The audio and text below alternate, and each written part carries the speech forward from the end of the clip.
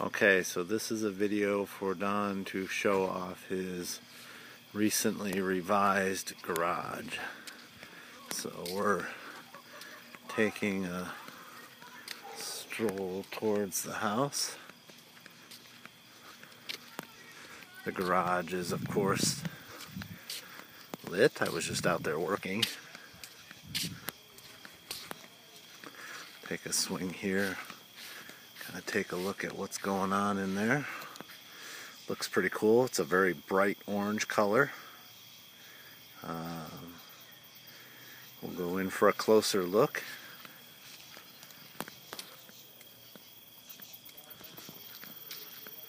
Kind of see over onto the back patio there. You notice that there's the race deck floor. The checkered area is solid, the blue area is drain tile, and the black is primarily carpeting, carpet tiles. You can see that I have spots for the Amy's vehicle and my daily driver, the BMW, and a spot over on the end for the Porsche, and the Ducati's tucked over into the corner up there. Across the top there we got some storage for my little remote control airplanes and the kids' rockets, and you can get a pretty good shot of some of the Gladiator cabinetry that we've got in there now. And of course now I got the big screen plasma TV across the top. So we'll go take a better look inside. It's not ultra clean. The couple important features: the really cool Rubbermaid steel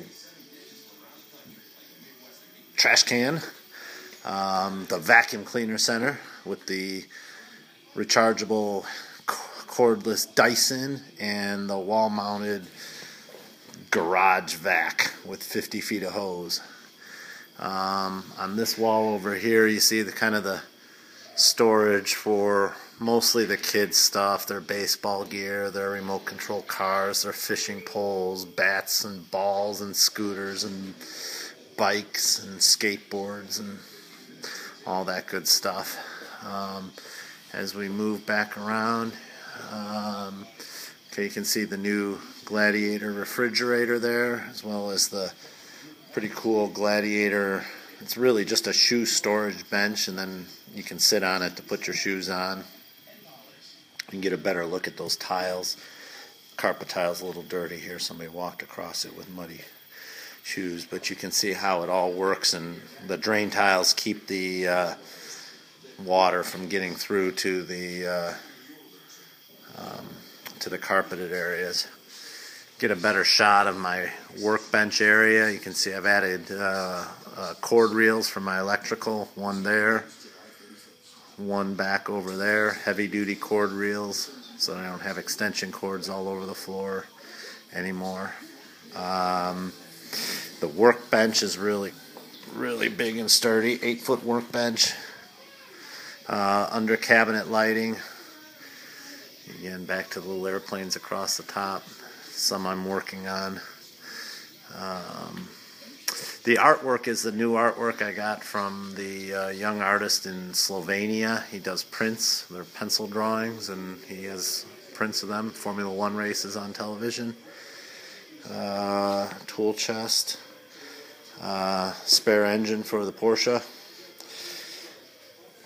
Ducati, which hasn't been ridden in a while, and just what do I have over there? Jacks, jack stands, scales, timing system for running autocross. Oh, and you have to see across the top here, you can see how all the track lighting. I replaced all the lighting with it's actually dimmable fluorescent, compact fluorescent track light. Puts out a lot of light, and I think in the end it makes the cars and look really nice in here. You get a lot of sparkle off of those. Other than that, everything's been repainted. I haven't installed the new heater yet. That's going to go up in the corner up there. Going to be this time a proper vented heater. But that's it. That's the new garage. Bye.